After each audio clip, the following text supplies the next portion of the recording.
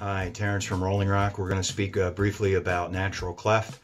We'll get you the definition to scroll across this screen, but natural cleft, in speaking in lay terms, is when two pieces of stone that would be lying in a quarry that naturally have a break between the two, or if we take a larger piece of stone and extract it from the quarry and then split it, that split side would be considered natural cleft. So what does that look like on a tile? It would look similar to this tile that we'll show you an example of.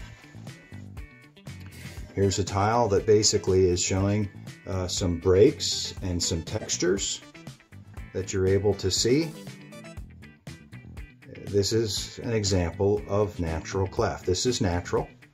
You will find this in many stones. They're going to have various colors and textures, and this is something that is normal. There's nothing wrong with your stone. Natural cleft is something that is normal. What is it that we might be able to show you as an example of what natural cleft can look like from a variation standpoint?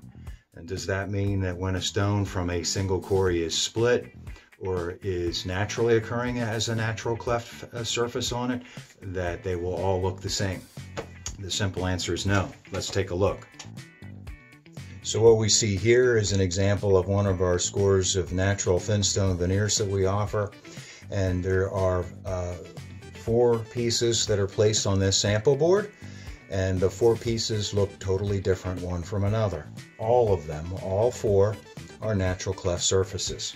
This one was created 100% by weather. The others, to one degree or another, were split or separated when the stone was extracted from the quarry. Sometimes it can be this smooth. You can have an extremely smooth natural cleft surface. This one was split, and because of the nature of this stone, which is an argillite, it appears that smooth, or that basically near perfect in its texture.